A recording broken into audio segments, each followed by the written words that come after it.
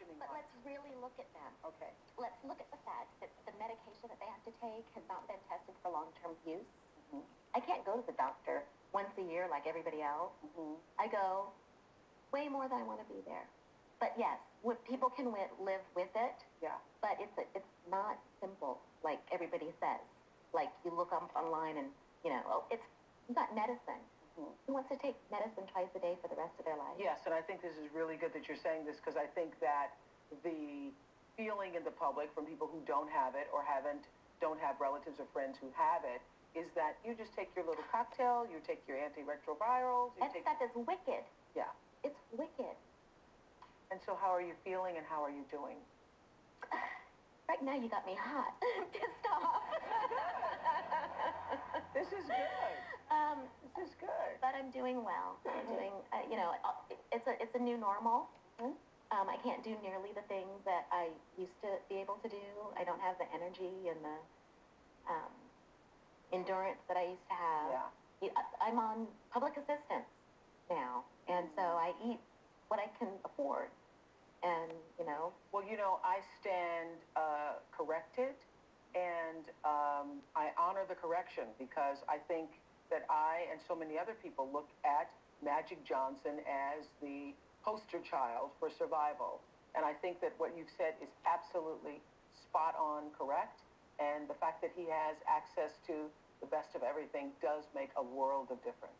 And so I really appreciate you bringing that to our attention, really. So it's good you got hot. It's good you got Don't make me hot. Really, stand corrected.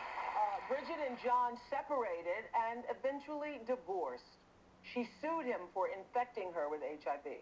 And after a 7-year court battle, the judge awarded Bridget a staggering $12.5 million.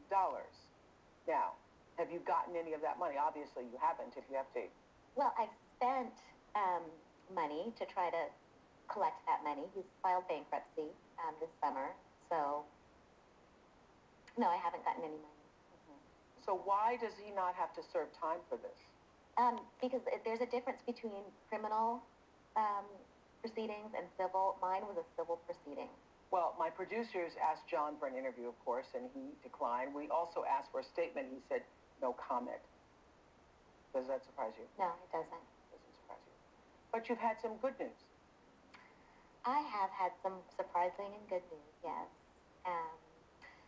We're having a baby, so... The we is? Me and my baby daddy. And your baby daddy. So you got another boyfriend? Yes. He's an amazing man. And who accepted that you had HIV? Yes, it wasn't a deal breaker for him.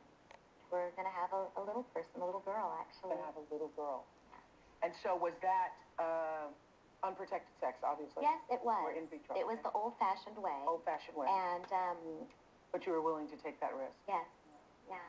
Are you worried about the baby contracting HIV? Well, there is one protocol that is like the original AZT protocol that you're supposed to take when you're pregnant. It helps the baby to, it gives the baby less than 1% of getting the disease. So I really did not want my child to have this disease. It's horrible to have to live with.